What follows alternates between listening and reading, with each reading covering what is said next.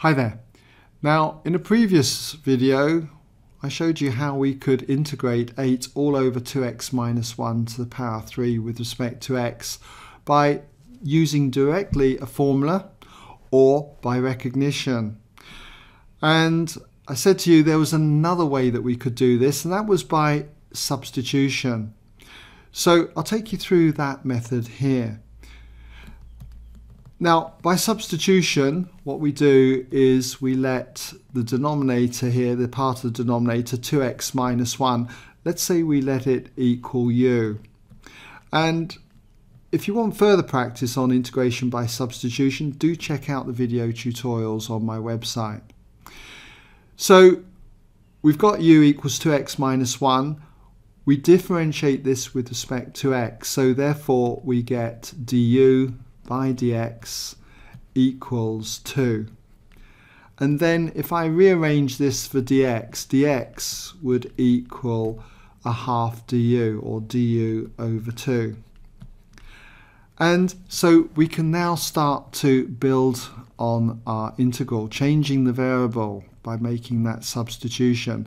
I'll just copy out the integral first of all. That is 8 over all of 2x minus 1 cubed, and that's integrated with respect to x. So I can think of this as 8 times the integral. Pull out the 8 as it's a constant. You don't have to do that, obviously. That leaves us with 1 over 2x minus 1 to the power 3. I can think of that as 1 over u cubed. So that can then be u to the power minus 3. And then that's multiplied by dx, which is du over 2. Now the 2 cancels into the 8, and that just leaves me with 4 times the integral of u to the minus 3 with respect to u. And so what we've got is 4. Integral of u to the minus 3 is going to be u to the power minus 2 divided by minus 2. And then we've got the constant of integration plus c.